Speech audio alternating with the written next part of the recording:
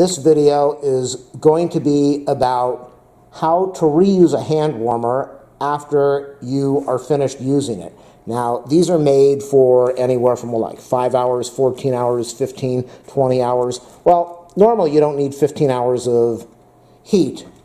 If you're camping, if you're at a tailgate party, if you're somewhere, if you're outside, if you're walking the dog, you don't need 14 hours of heat. So if you activate this, then you have to throw it away because you're not going to need 14 hours. So there is a way to make this last.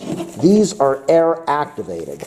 They are chemicals, and there are chemicals inside here, but these are air activated. So you need to get rid of the air. What you do, get yourself a Ziploc bag. Get yourself a bag. It doesn't have to be Ziploc. Any bag at all. And put the heat warmer. Let me zoom out. Normally I don't zoom out on my videos.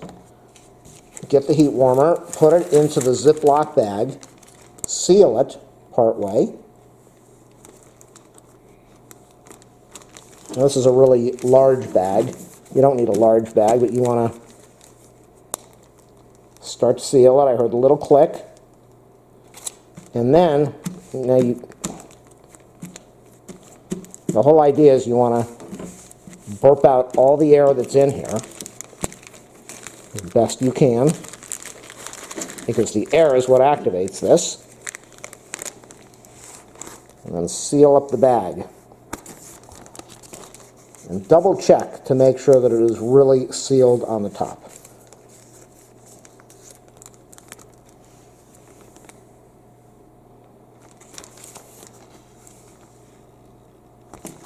Now there's no more air inside there.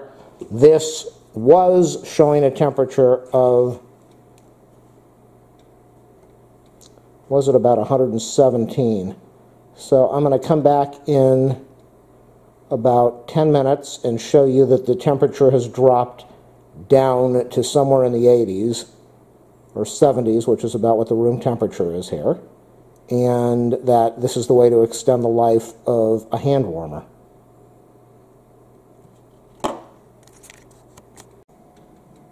After about 10 minutes, we're down to 86.5 degrees or so, and the room in here is somewhere about 80 something. So this is the way that you can extend the life of these air-activated heat warmers.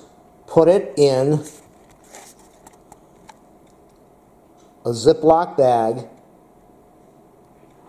Make sure the air is completely out of there. You don't want any air at all to be able to get into this thing.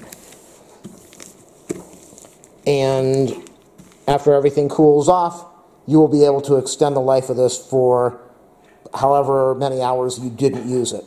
Going to be a review of the Elixir Sports 14-hour heat pack. Now this thing is supposed to get up to 158 degrees. It is activated by air from what they say, and it is a pocket disposable hand warming glove. Right now in Los Angeles, it is 54 degrees outside. For LA, that is freezing. So I'm going to be putting these things on, and I'm going to test them out, and then I'm going to give you my opinion. So let's open up the package first, see what's in here.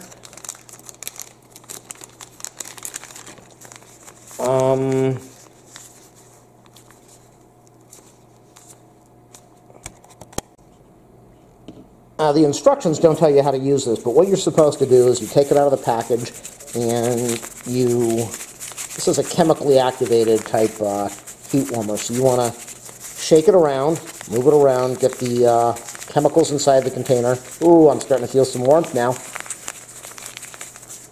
The instructions are in Japanese, so that is not going to help you if you're in the U.S., but this is how you activate these hand warmers.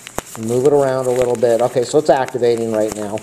And the idea behind this is after you get this activated, you can put this in your gloves. And once they're in your gloves, and you put your gloves on, obviously, ooh, it's starting to warm up.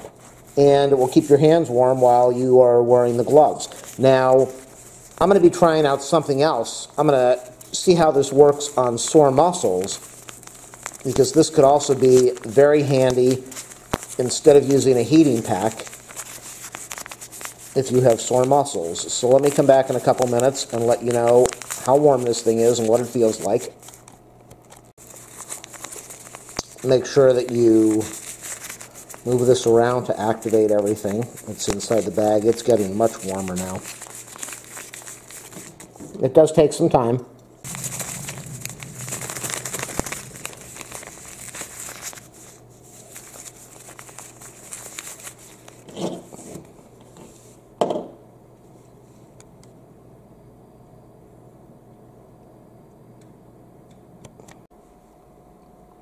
These are air activated, so you really don't have to shake it around, but you can make it heat up faster by shaking it. We're at 110 degrees now after about 5 or 10 minutes, and it is starting to get very warm to the touch. These things can burn you, so you really need to be careful about hand contact. 158 degrees is definitely warm. It feels good. Now, I'm going to go outside, test this thing out, and then I'm going to come back in, and I'm going to show you how you can extend the life of these things. This is a 14-hour heat pack, and they are activated by air. So if you're able to get this away from the air, then the activation will shut off. Even though it's 14 hours, you should be able to extend the life of that. I'm going to go out right now, walk the dog. She is patiently waiting for me. And then I'll come back and let you know what it feels like to use this in 54-degree temperature in Los Angeles. After about 17 minutes, we're at 118 degrees. Here we are. I just got back from the walk. Let me show you what I did. I put the pack inside my jacket, in my pocket, in my shirt pocket. I've got to tell you, this has been the best walk I've done in a long time. We're having frost advisories outside right now. It is cold out there. This thing sitting, oh, that feels so good. The warmth in my pocket is still there. Having this thing was incredible. I am boiling right now from taking that walk because I feel so warm and comfortable. So yeah, I totally recommend this product. Let's go see what the temperature is on this thing. The highest temperature that this got to was about 122 degrees, which for me is more than enough. I was able to keep it in my shirt pocket. I tried putting it in my hand glove to see how that worked. That worked good. You could, even though you're not supposed to put this on direct skin, it is warm enough and comfortable enough where you could use this as a heating pad. If you need to, put a towel between you and the skin and use this for sore muscles. Just use caution so that you don't burn yourself. So this is a great product, and 5 stars, totally very happy with this. Again, this is the Elixir Sports 14-hour heat pack. If my videos help you out, please do a thumbs up, a subscribe, or a like. If you have a product you want me to review, if I can get a hold of it, I will. If you want to link this to any other website, that would be awesome. And if you would like to leave a donation to my channel, please ask me for my PayPal info.